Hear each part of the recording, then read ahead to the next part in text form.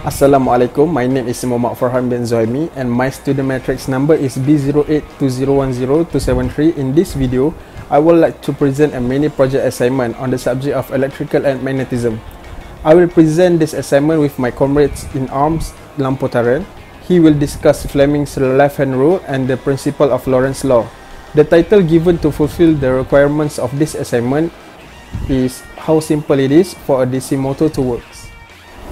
For the introduction for this project, we have done some research to prove that it is easy for DC motors to work. A DC motor is any of a class of rotary electrical motors that converts direct current electrical energy into mechanical energy. The most common types rely on the forces produced by magnetic fields. Nearly all types of DC motors have some internal mechanism, either electromechanical or electronic, to periodically change the direction of current in part of the motor. DC motors were the first form of motor widely used as they could be powered from existing direct current lighting power distribution systems. A DC motor's speed can be controlled over a wide range, using either a variable supply voltage or by changing the strength of current in its field winding. Small DC motors are used in tools, toys, and appliances. The universal motor can operate direct current but is a lightweight brush motor used for portable power tools and appliances. Larger DC motors are currently used in propulsion of electric vehicles, elevator, and hoist, and in drive for steel rolling mills. The advent of power electronics has made replacement of DC motors with AC motors for possible in many applications. The main question is how simple DC motor works. An electrical motor is an electrical machine which converts electrical energy into mechanical energy. The basic working principle of a DC motor is whenever a current carrying conductor is placed in a magnetic field, it experiences a mechanical force. The direction of this force is given by Fleming's left-hand rule, and its magnitude is given by F equal to BIL, where B equal to magnetic flux density, I equal to current, and L equal to length of the conductor within the magnetic field. This animation helps in understanding the working principle of DC motor. When armature windings are connected to a DC supply, an electric current sets up the winding. Magnetic field may be provided by field winding electromagnetism or by using permanent magnets. In this case, current carrying armature conductors experience a force due to the magnetic field, according to the principle stated. Commutator is made segmented to achieve unidirectional torque.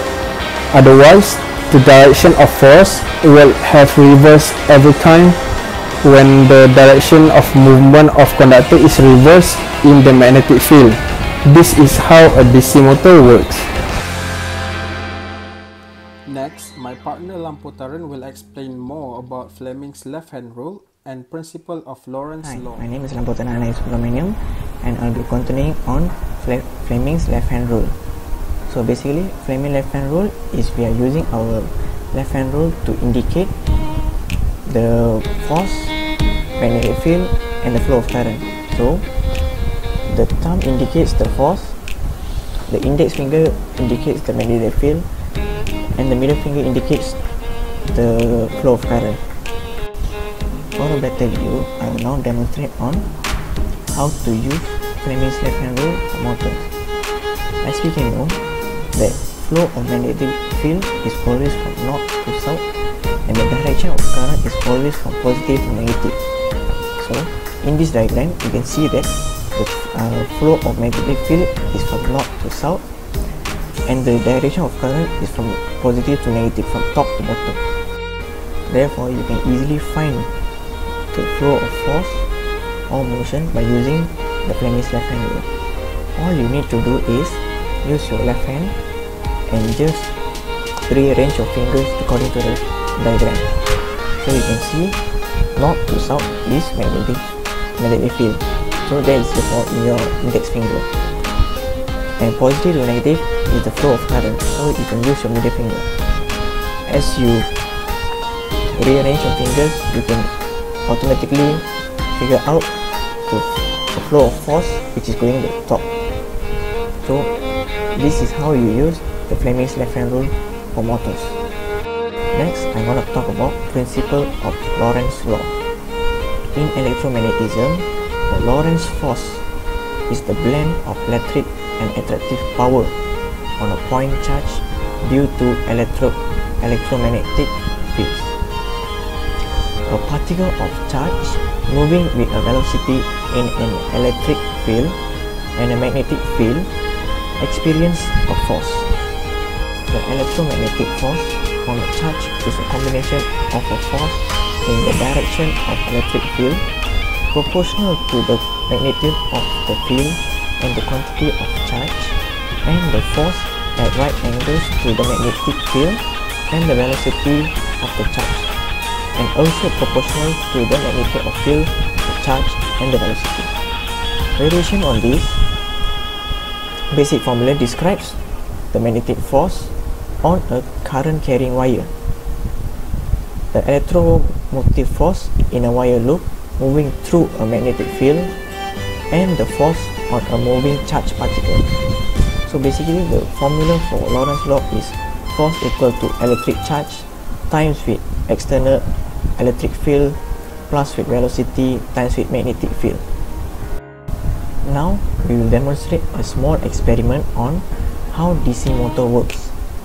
The items we use are very simple, which contains battery, copper wire, masking tape, magnet, and long nose pliers.